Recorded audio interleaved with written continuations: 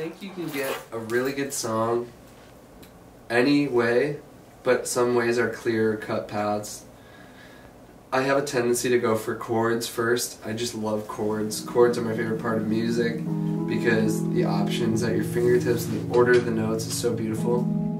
If you string a complex order of notes together the right way, it'll make you feel like so smart, like just by you listening to it, you know? Like, I think it's really cool that if you work hard enough and be smart enough here, you can make other people feel smart just by listening to it, because that's what experience I get from listening to jazz music. And then there's other music that's super emotional, and that kind of comes from a place of lyric writing. And I think like wherever you start, your starting point or your gravitational point, like because I gravitate to chords and the sounds I like, it's going to be more like that. Not as much like bearing my soul, strumming guitar, like songwriting like that. Should this shit move? No, I'd leave it exactly how it is. Cool. That's perfect.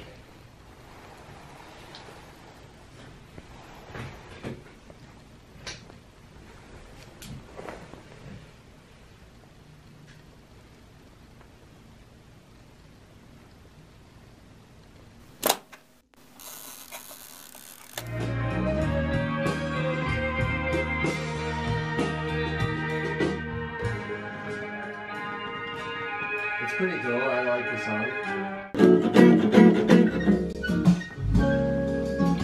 Close your eyes.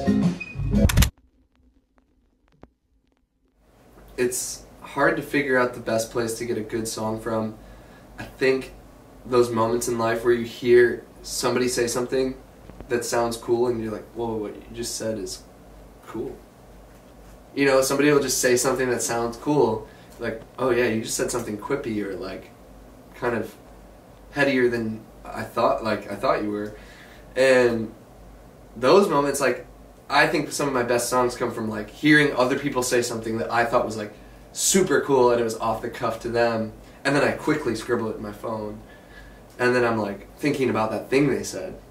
That's a big way I get cool stuff. That's probably, yeah, that's like the direct line of like outside influence hitting you and then you holding on to it and then regurgitating it into a song. And I think that's where best songs come from. Constructing an album is like constructing 30 to 40 minutes of all original thoughts that are supposed to be like super heady. So it's like kind of impossible for some bullshit not to slip through. And like I listen back to my album and some of the songs I'm like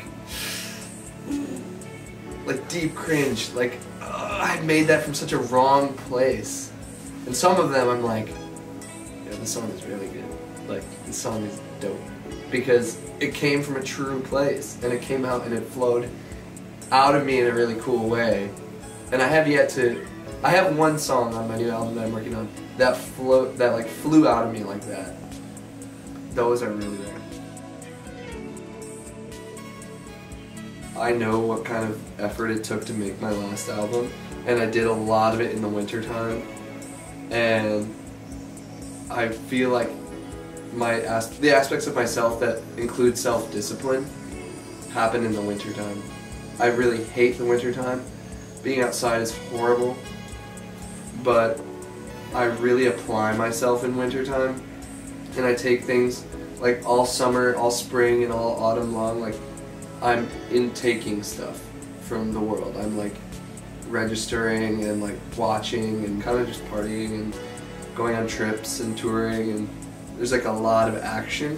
So I see winter as a time for peace, and as long as I can stay warm, I'll keep living in the Midwest.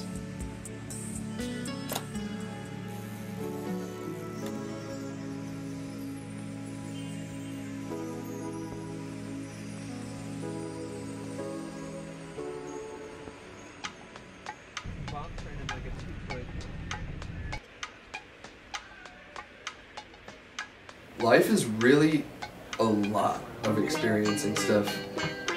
And you want to kind of mute how much you have to experience every day, or like limit it, because it's kind of like a muscle, and you have to like work your brain into being able to take in 8 hours of new or constantly like writing and like thinking critically. That's what like doing like recording days is like. It's like working days on my album. It's like, alright, I have to go like probably 8 hours of like critical thought. Like when I first started getting back into writing after this touring cycle, it's like, oh, I can only do an hour a day. I can only do 2 hours a day. You want to get back to that 8 hour a day thing, because you can't make a great album doing like 1 hour a day. I like to sit here and get really stressed out about music.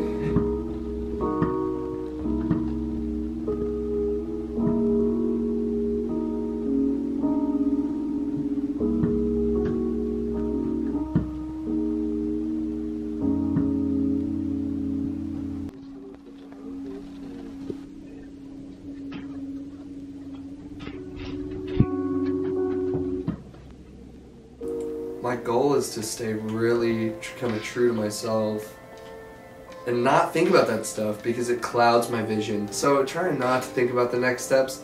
I've got some pretty cool touring plans lined up that I'm excited about, but I'm not sure if are solidified.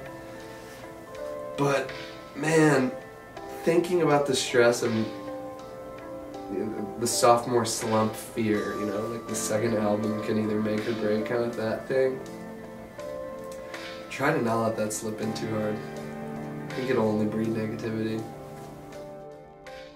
My name's Paul Cherry. I make music under the name Paul Cherry, and I just put out an album called Flavor, if you wanted to check it out. Looking through my phone, messages that I know I shouldn't send, already sent.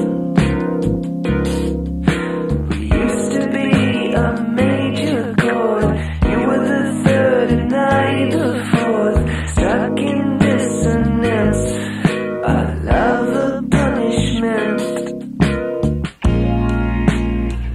I got you crying.